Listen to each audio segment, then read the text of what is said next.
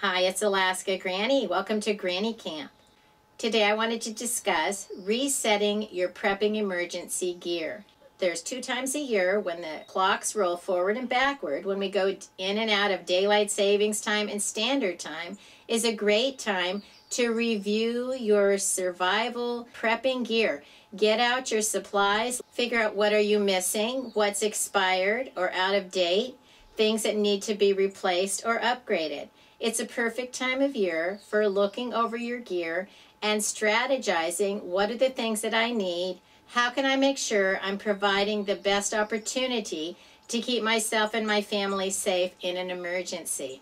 If you've already been gathering your prepping emergency gear, you probably already have some idea of a container that you want. It can be anything from a plastic shoebox, a tote with a tight-fitting lid, a backpack, a big duffel bag. It can be whatever you have on hand.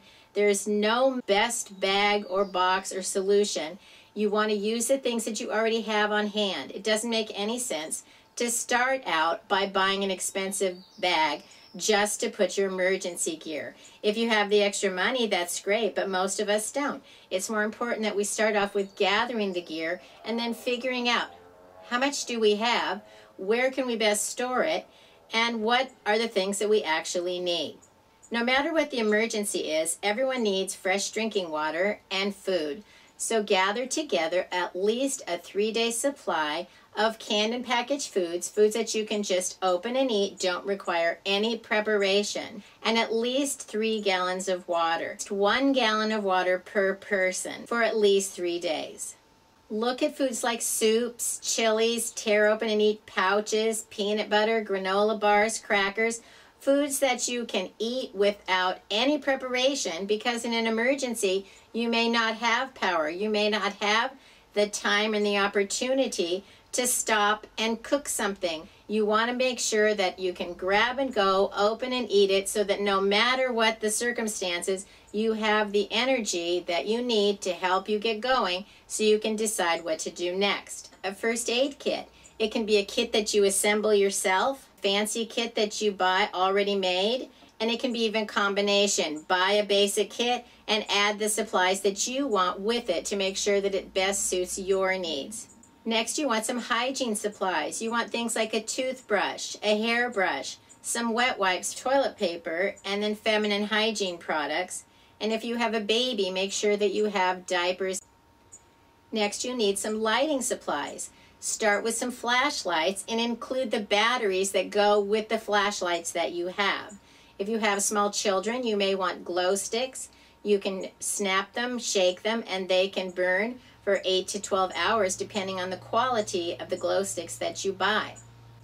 An item that I found that is useful is a battery-operated candle that I got at the Dollar Tree.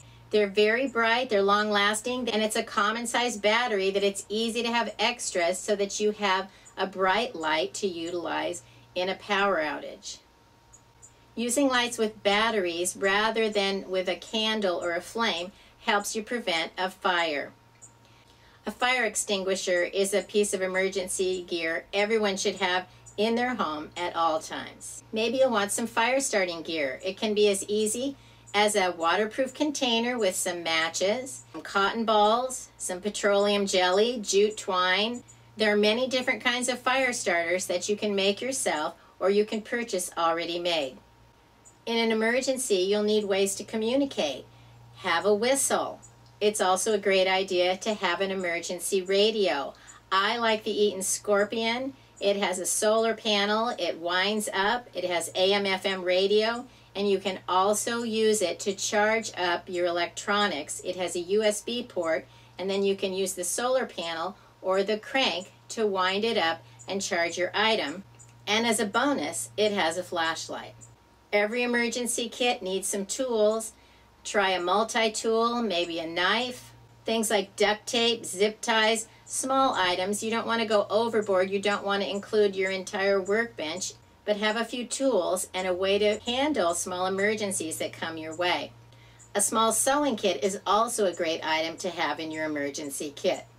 It's best if your prepping and emergency gear comes in a container that's easy to pick up and go, grab and go. It could be something like a tote with handles, a backpack, a duffel bag, something that you could easily, in an emergency, grab it and evacuate. Take it out to your car, run outside of your home, have your things ready to go, gathered all together, then you can grab and go.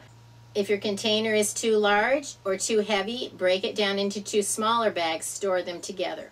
If you did indeed have to evacuate, that's when you want to make sure that you have something like a sleeping bag or an emergency bivvy or a life tent that you could make a shelter if you needed to, perhaps an emergency survival blanket, black plastic bag, something that you could make a shelter if you had to leave your home.